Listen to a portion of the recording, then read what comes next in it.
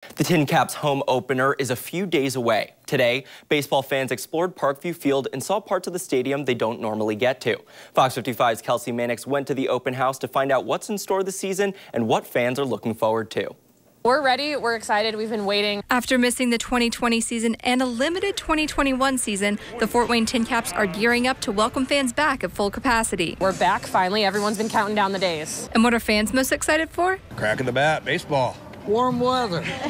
Though that's hopefully right around the corner, today fans bundled up for the annual open house at Parkview Field.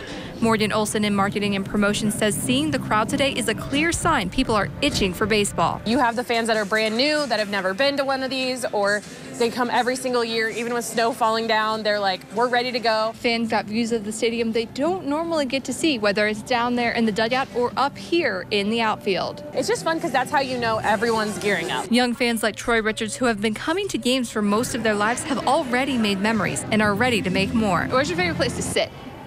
Probably behind home plate. Why is that?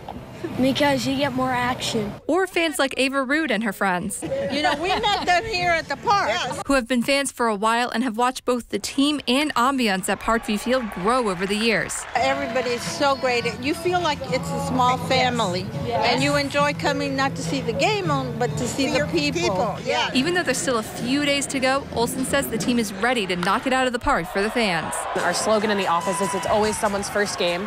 So no matter what, when you come out, we're putting on the best that we can. In Fort Wayne, I'm Kelsey Mannix, Fox 55 News.